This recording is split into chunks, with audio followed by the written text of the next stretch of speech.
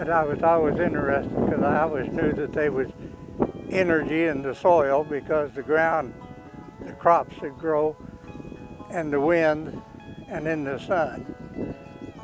Because I set some grass on fire with a mirror, with a glass, and that's how I knew that there was heat. And I was only about 12 or 13 years old.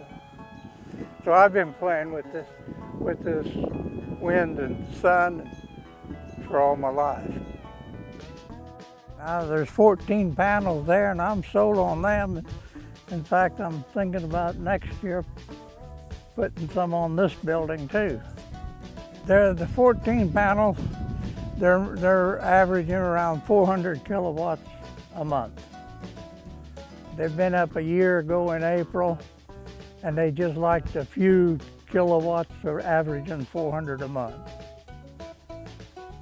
So I thought that's pretty good. And that's 100 foot tall.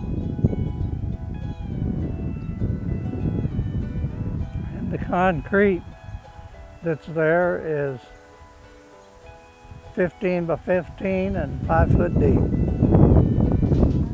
So I don't think there's any chance of it moving. It just runs through the meter of the CIPS's meter, and they register peak season, non-peak season, and then they take it from there.